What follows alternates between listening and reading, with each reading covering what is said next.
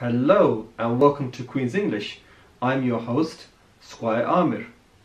Now, today we're going to have a look at the various kinds of houses that people live in. Now, before we start, I want to ask you, what kind of a house do you live in? Do you live in an apartment, a flat, a hut, a wood house, a lighthouse? Don't worry. If you never got all of these, we'll have a look at them one by one. Okay, so the first type of house that we're going to have a look at is called a terraced house. Now, what's a terraced house? A terraced house is a house in a long row of houses, and each house is attached to the other house, and they're called terraced houses. Then we have a semi-detached house. A semi-detached house is a house where you have a row of houses and then you have a gap and the houses carry on. So this house here and this house that have a gap are semi-detached houses. Semi-detached. Then we have a detached house. What's a detached house? A detached house is a house that's on its own. There's no house to the left or to the right. It's just one house. Then we have a lighthouse. A lighthouse is a house built on a rock or on the coast next to the sea. So you can see the lighthouse from far away. A lighthouse is there with a light on top of it that can enable ships to know that they're close to the coast, because sometimes you get rocks on the coast. Then we have a hut. A hut is a simple house, most probably in a forest, made of wood, and you even have huts made from mud. You plaster the mud onto the walls of the hut, and the roof of the hut will be of thatch.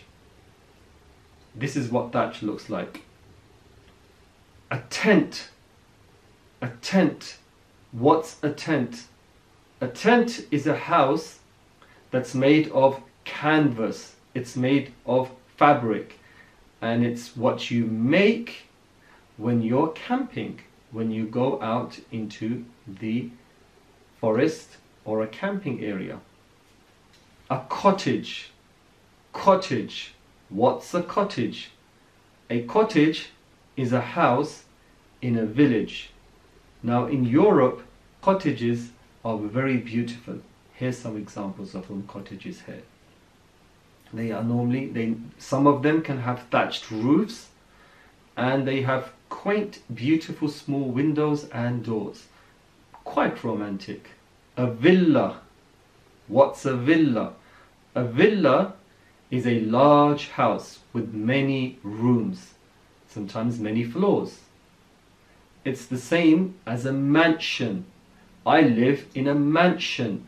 Do you live in a villa? A mansion, again, is a very large house with many rooms and many floors. A palace. A palace. What's a palace? A palace is where, if you're very rich, you live, or if you're royalty, if you're part of the royal family. Palaces can have upwards of 20, 30, 40, 50, up to 100 rooms. Palaces are very beautiful, decorated very nicely with all sorts of chandeliers and gilded things, and they normally come with their own land. A castle. What's a castle?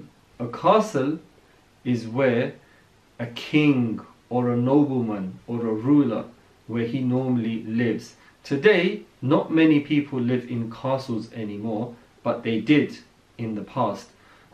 And a castle was surrounded by a wall, and inside there were many buildings. And a fort. What's a fort? The difference between a castle and a fort is that a fort it houses your military as well. So if you're defending a particular area, you'll build a fort, and then your forces can be safe in there as well. And if anybody comes to attack your land, you can send your forces out to fight them. A hotel. What's a hotel? A hotel is a building that you pay money to rent a room for you to stay the night. So if I visited another country, I would stay in a hotel. A farmhouse. What's a farmhouse? A farmhouse is a house that a farmer has. A log cabin. A log cabin is a house made of logs, as you can see here. A barn. What's a barn? A barn is a building that's used to house animals. So a farmer will have a barn, and at night he puts his animals in there to keep them safe. Dormitory. What's a dormitory? A dormitory is where students live, or if you're a nurse, you can live in a dormitory. It's where they house you. So if you go to a college or a university and they have housing, they can house you in dormitories. A nursing home. A nursing home is where the elderly live, old people. They sometimes go to live in nursing homes where they're cared for. A skyscraper. Skyscraper. Skyscrapers are very tall buildings. They have many floors. Some of them have upwards of 100 floors. An igloo is where Eskimos live. Eskimos live where it's very cold. The temperatures are very cold and there's not much building material, so they have to build houses from the snow. They make them into blocks and they put the blocks into the shape of a house. Here is an igloo. A caravan. A caravan is a mobile home. You can attach a caravan to the back of your car and drive it anywhere you want. People who go camping, some of them have caravans, and they park the caravan up at the edge of the forest and they sleep at night and they cook all in the caravan. A yurt. A yurt is like a tent.